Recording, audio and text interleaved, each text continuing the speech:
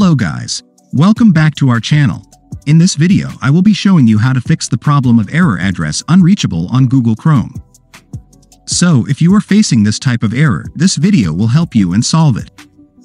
The first thing you need to do is restart your Google Chrome and check whether that fixes your problem, because sometimes that's where the problem is coming from.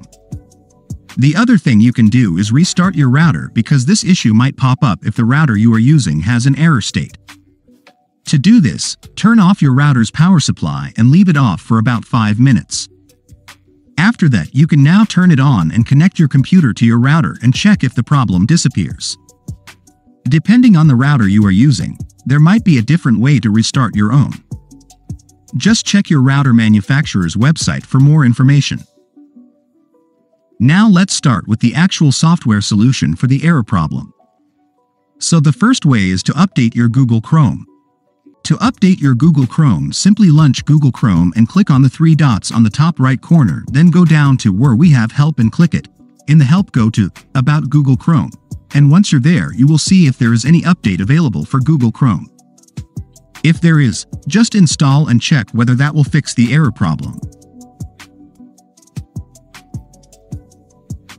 The next way is to clear down the Google Chrome cache data. So for that, just open your Google Chrome and then again go to the 3 dots and there just click on Settings, then choose Privacy and Security and then click on Clear Browsing Data option. Then from the drop-down option and select All Time and checkmark Cache Images and Files and Cookies and Other Site Data options. After that, clear the data and restart your browser and check whether that fixes the problem. The next way is to disable unnecessary Chrome extensions. Go to the 3 dots again and select Extensions.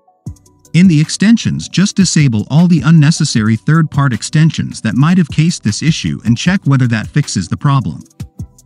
If it does not, you can start reinstalling the extension and see which one is making the issue, and you can simply click on Remove to remove it. Now, next solution is to turn off the proxy server. For you to do this, go to your Windows search bar and search for Settings. Once you open Settings, select Network and Internet and then go to Proxy.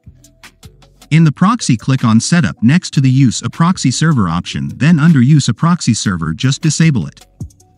After that, click on Save and restart your computer and check whether that fixes the problem.